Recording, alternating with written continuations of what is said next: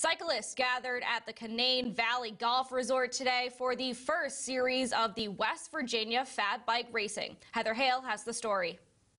The recent snowfall has created perfect conditions here for the first of 3 West Virginia fat biking races here at Canaan Valley.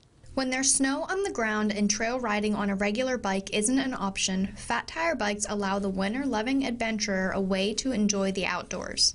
I just like to be outside, and the fat tire bikes let us get outside in conditions that we otherwise couldn't ride in. A regular bike wouldn't go over the snow like these do. Groups of people gather to race fat bikes every winter, but only if the conditions are right. According to the West Virginia Fat Bike Race Director, Zach Adams, conditions for the race at Canaan Valley couldn't have been better.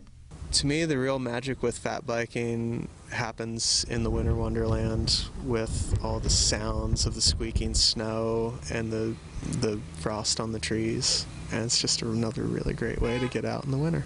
People traveled from Virginia, Maryland, and Pennsylvania for the fat bike race at Canaan Valley. One lap for this race is about 5 miles, and cross-country racers did 3 laps, while double XC racers did 4 laps. The winter magic will continue as the race at Canaan Valley was the first in the series of 3 West Virginia fat biking races. The biggest race will be at Whitegrass at the end of February.